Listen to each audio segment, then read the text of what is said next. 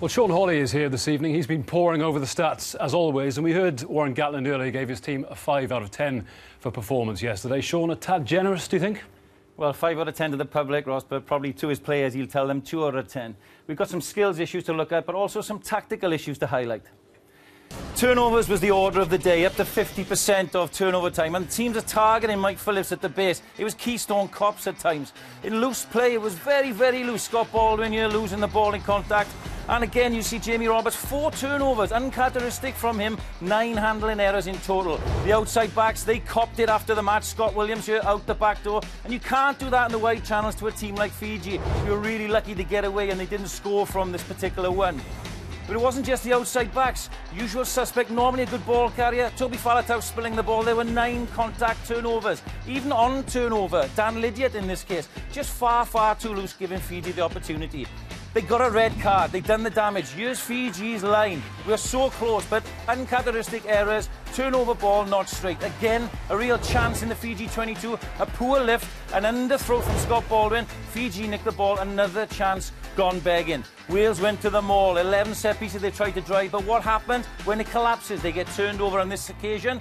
Did they have a plan B when the maul was collapsed? Just look at this here now. They tried to suck in some Fiji defenders, but they don't really. Right, they go and attack the line, which is in place from a backline point of view.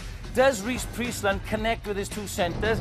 Is there really a challenge to the line? We don't seem to play in the face of the opposition. Another turnover and Gonover is away with another chance.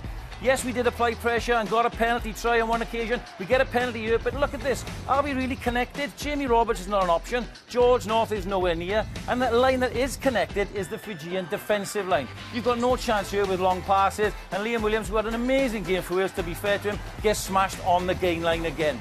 We will persist with this one-up truck carry from the forwards. Does it really suck in any defenders? No, it doesn't. 4 Fijian forwards here, back into the line, and again we go with Scott Baldwin. We're not connected out the back, therefore it's easy for spot blitzers to get him and smash him on the gain line. The All Blacks will do this as well as the South Africans.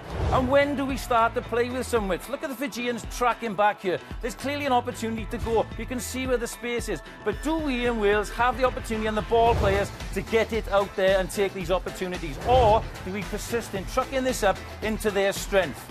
This is what happened last week. We saw Falau go the distance, and even the 19-stone Nadolo, well, he's going to go from here as well. So there's lots and lots to work on from the Welsh point of view. Who do they pick? How do they go? The damning statistic is really 0 points were scored in the second half, and of 27 minutes of that 40 minutes, Fiji played with 14 men and scored themselves. This could happen, Ross. Yeah, plenty of damning statistics from yesterday. Sean, have you found any chinks in their armour?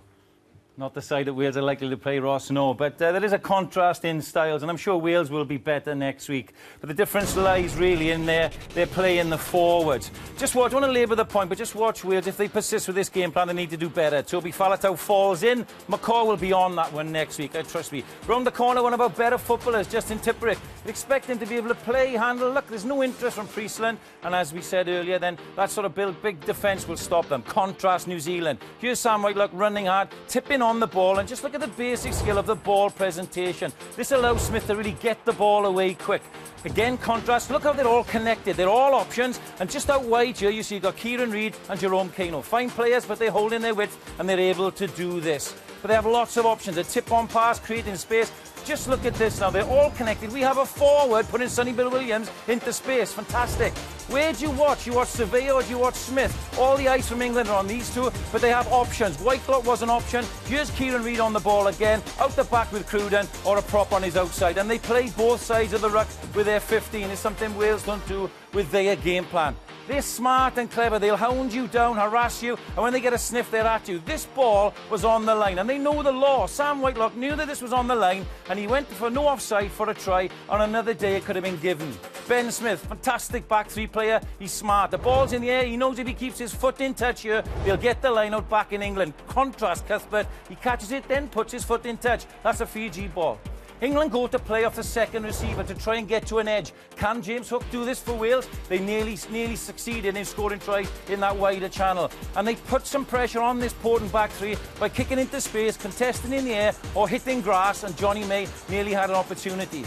The other style for them, they went downtown, but if you do that, you have to spot the likes of Surveyor, chop him down, and then create some sort of turnover, pressure and territory. Brad Barrett does it, Rob Shaw and Co hound down the back three and Conrad Smith and get a penalty and a turnover.